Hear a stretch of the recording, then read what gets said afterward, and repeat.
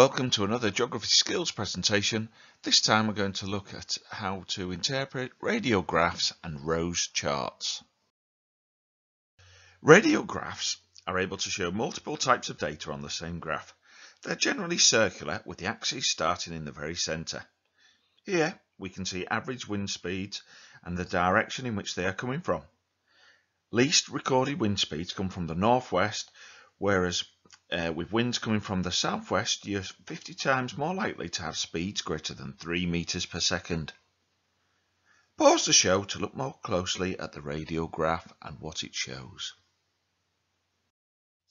Rose charts are very similar to radiographs.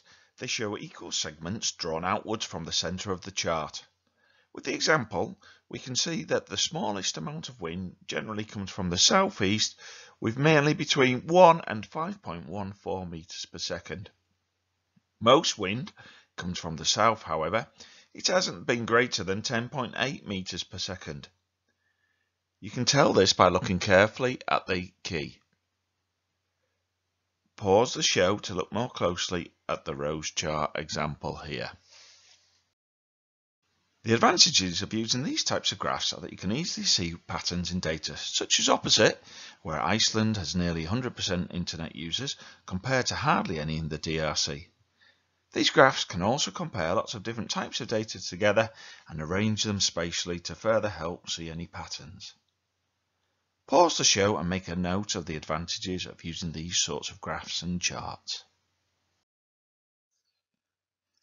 Some of the disadvantages, though, are that it's hard to plot the data accurately. Anomalies and odd results are sometimes very hard to spot, and it can only work with certain types of data. Also, if the data range itself is very large, then it makes it hard to properly read the chart. Pause the show now and ensure you know a few of the disadvantages of using radiographs and rose charts. We're now going to work through a typical radiograph to see how they are made.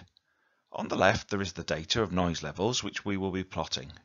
On the right you see a blank radiograph of 5 different sites and a scale from 0 to 5. The first task is to carefully plot the data onto the graph. Double check that you have matched up the correct data and site, such as site 1 equals a noise level of 3. We're now going to then carefully join up the dots to help show the noise levels for these 5 sites. We can see now that the data for the noise levels of site 1 and 2 have been drawn in yellow.